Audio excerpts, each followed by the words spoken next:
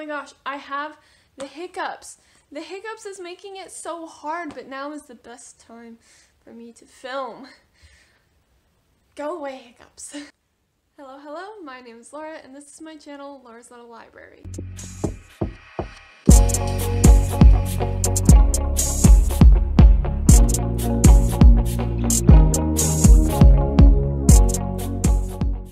So in today's video, I'm going to be going over all of the historical fiction that I've been wanting to read. So recently, I did a reread of Lovely War, and I still loved it, and it just very much put me in a historical fiction mood. Especially, I have a lot of historical fiction on my TBR, and I just haven't been reading it much lately, which is such a bummer. So I'm going to make a video talking about all the historical fiction that I want to read, in hopes that motivates me to pick up the historical fiction. So I'm going to start off with an honorable mention of a current read, Anna of Cleve. I have been halfway through this book for almost 2 years, and I still think about it, and I still talk about it, so I would love to finish this. I won't say anything more, because yeah, it's been a while. It deserves to be finished. And then the other book that I own that I haven't read yet, I have read almost all the historical fiction I own, which is pretty good for me. But there's one more book that I own that I haven't read, and that is The Prisoner's Wife, and this is by Maggie Brooks, and it's inspired by an extraordinary true story. But it's about this man and wife who she pretends to be a man, I think when they're running,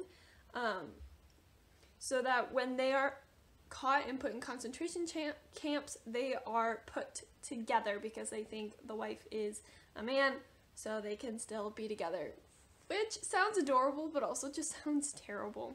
So I think this will be the first one that I would love to get to when I finish the books that I want to read this fall. So yeah, I'm gonna start off with this one. I don't own any of the other historical fiction books that I want to read, so I'll probably either get them from the library or as audiobooks to listen to.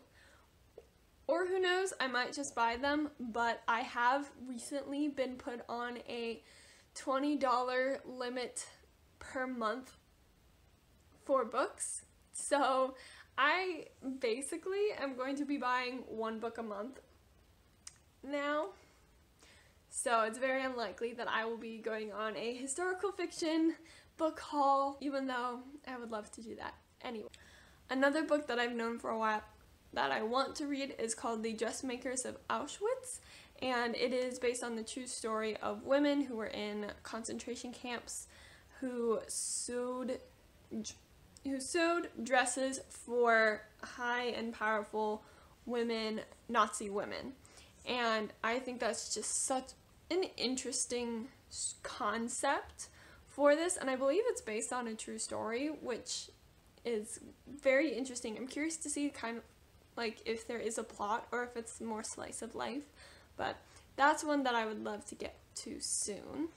Another book that I recently came across that seems pretty interesting is Death at Greenway, and this is by Laurie Rader Day, and I don't know too much about this. I think it's nurses during World War II. I feel like a lot of these are World War II, and I really want to read more than World War II, but that's a discussion for another time.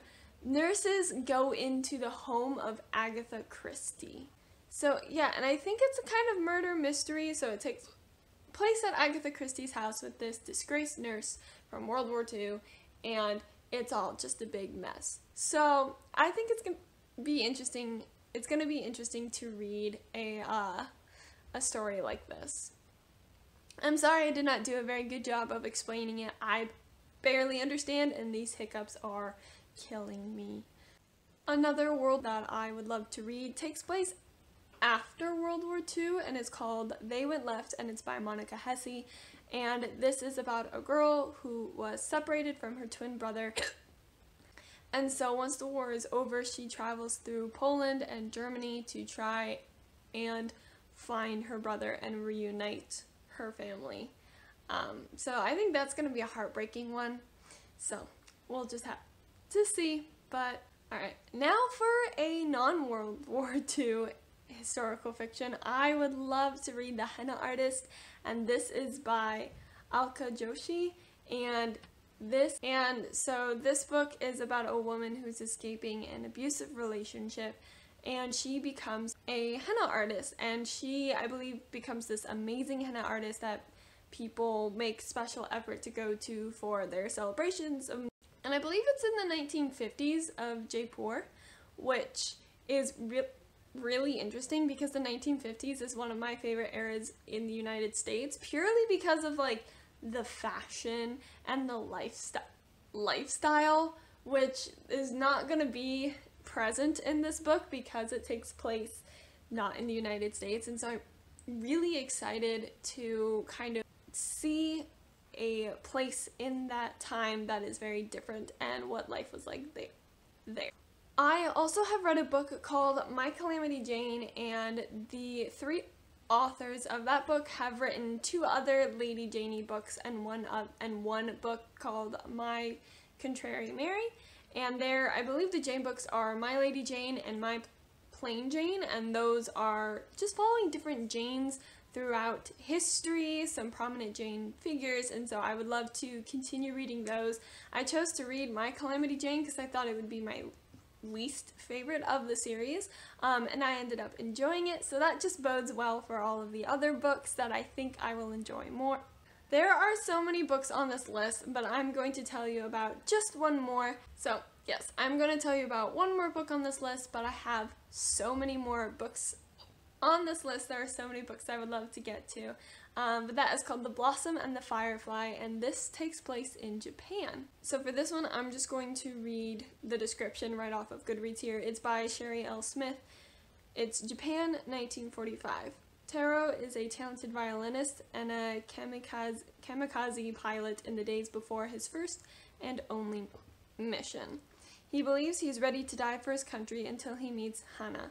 Hana hasn't been the same since the day she was buried alive in a collapsed trench during a bomb raid. She wonders if she would have been better to have died that day, until she meets Taro. A song will bring them together. The war will tear them apart. Is it possible to live an entire lifetime in 8 short days? I think if I read this one right after reading Lovely War, I'm just gonna lose it all. It's just, I'm not gonna have any emotions left. I'm just gonna cry out all of my tears. But there are so many other books I would love to read, like Girl in the Blue Coat, In the Shadow of Blackbirds, like just so many more. But those are some of the ones I said are at the top of my list. But if you read any historical fiction and you have any suggestions that I haven't read or haven't mentioned, comment them down below so that I can know what they are, and I would love to talk to you guys about historical fiction. Don't forget to subscribe and click the bell, as I have been uploading videos twice a week. My uploading schedule will change. It will probably change to Sundays and Wednesdays rather than Tuesdays and Thursdays, just because of a change in my work schedule. So yeah, make sure you're subscribed and you hit the bell so that you're notified when I post. Otherwise, if you like this video, give it a thumbs up. Till I see you all in the next video, I wish you happy reading.